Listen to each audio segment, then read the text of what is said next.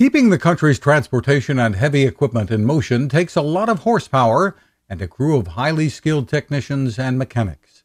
Heavy vehicle and mobile equipment service technicians inspect, maintain, and repair vehicles and machinery used in construction, farming, railways, and road transportation. Diesel surface technicians and mechanics service buses and trucks or repair any type of diesel engine. Many work for trucking companies, wholesale trade firms, and government agencies.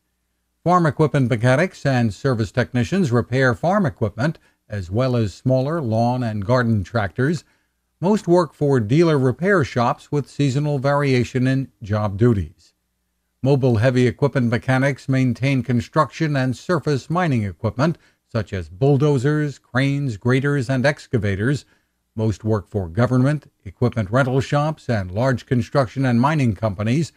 Railcar repairers keep railroad locomotives, subway cars, and other rolling stock in good repair. They usually work for railroad, public, and private transit companies and for manufacturers. These technicians often lift heavy parts and tools, handle greasy and dirty equipment, and work in awkward positions.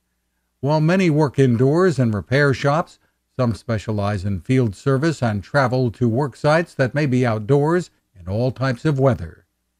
Service technicians generally work full-time, sometimes including evenings or weekends. Overtime is common. Most service technicians have a high school education. Formal training and certificates are increasingly preferred by employers.